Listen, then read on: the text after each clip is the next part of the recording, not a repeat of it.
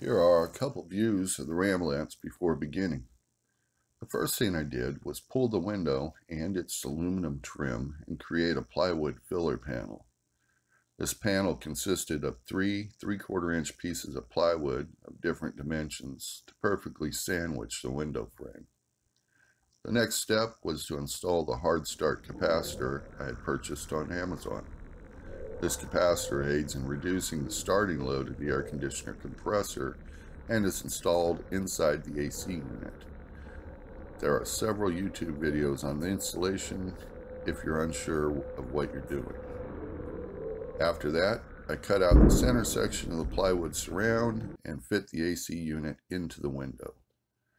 As you can see, it does not protrude beyond my spare tire. This should save the air conditioner in case I back up to a fence or other object. Finally, I constructed a cosmetic trim to clean up the exterior appearance of the installation. I checked it for fitment and then installed it. Unfortunately, it ended up cracking in one corner during the installation, but the liquid nails adhesive that I used to glue it to the plywood surround held everything together.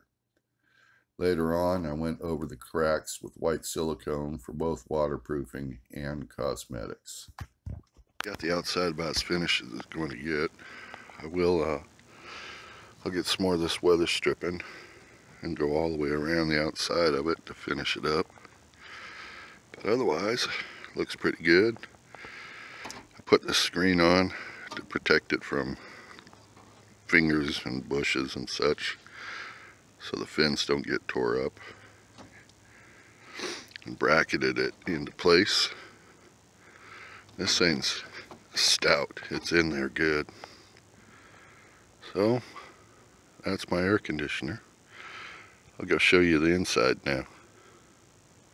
The AC looks like from the inside. I haven't finished trimming out the inside. I want to make sure the outside looked good so it didn't look like some ratty van. It's right at the same height of my mattress.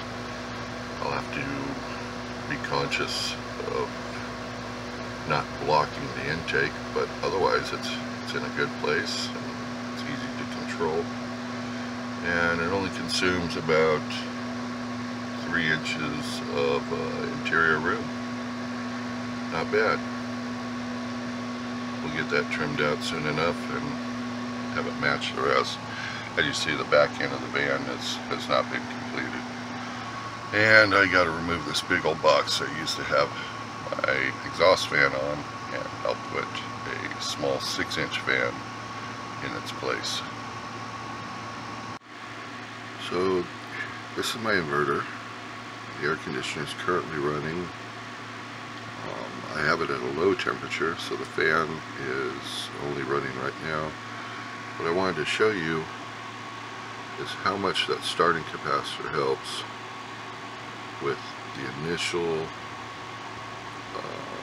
surge when it kicks on.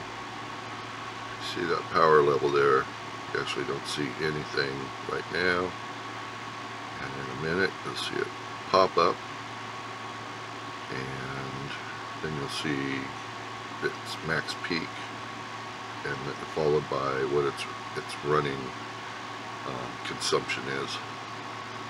That's pretty impressive what the starting capacitor did. It used to take about 2 seconds of maximum power for starting, and now it's just a little blip. There you go. You see, it's barely consuming anything. It's just into the 3rd bar, barely.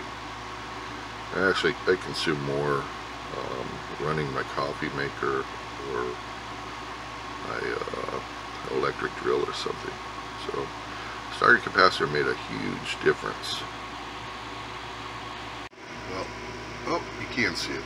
12.3 while running. That's line voltage, so it isn't my actual battery voltage.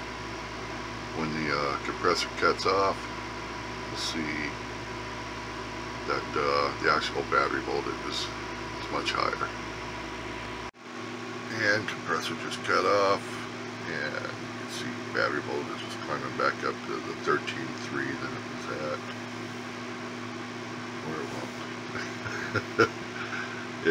It'll get there.